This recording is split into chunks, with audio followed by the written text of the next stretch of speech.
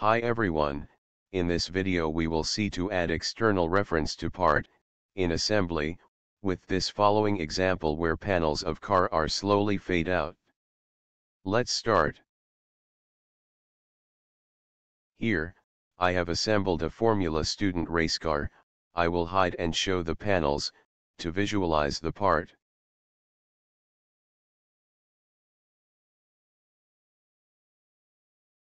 We will create a reference plane, at some distance from right plane. We will make it in front of the nose of panels. Now, create a rectangle on that plane. The rectangle should cover minimum the front view of panel.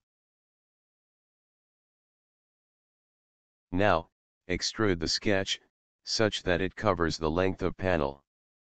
Make sure that the merge select is not selected, so that we can get an independent body.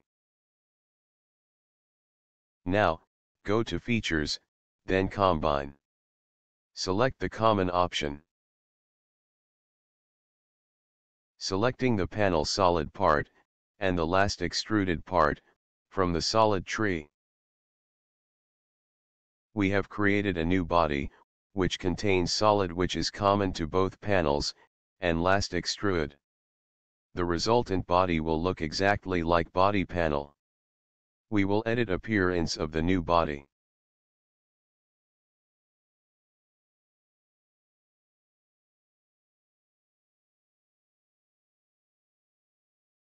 Saving the part. Open a new assembly file.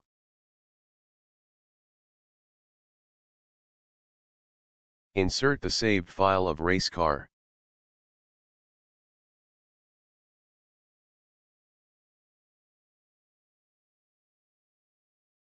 Open a new part.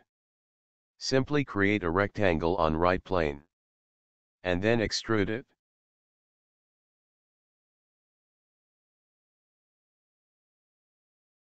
Save the part. Coming back to assembly, insert this new rectangular part.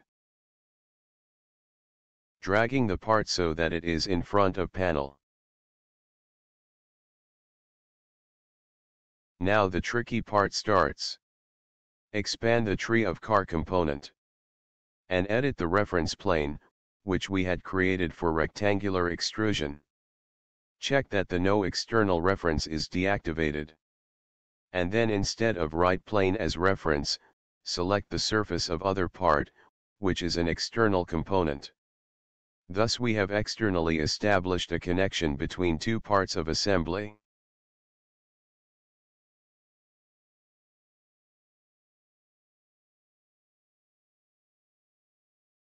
Exit part editing.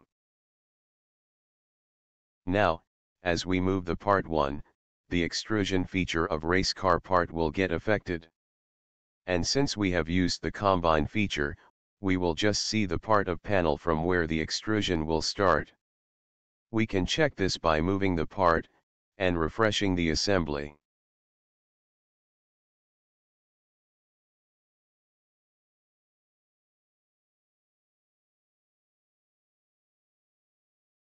Let's go to motion study now.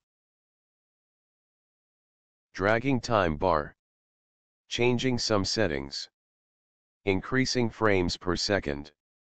And lastly defining motion for sliding part. Click on Calculate. It may take a while. For each time frame, the slider will move slightly and assembly will get refreshed.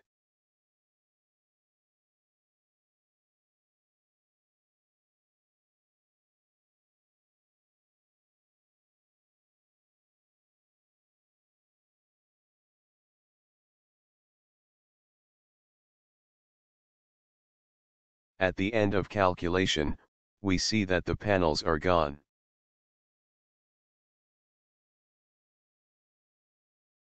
Now, we will change visibility of sliding part.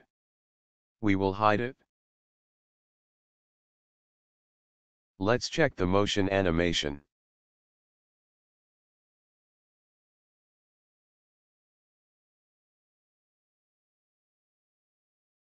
We see the panels gradually fading out.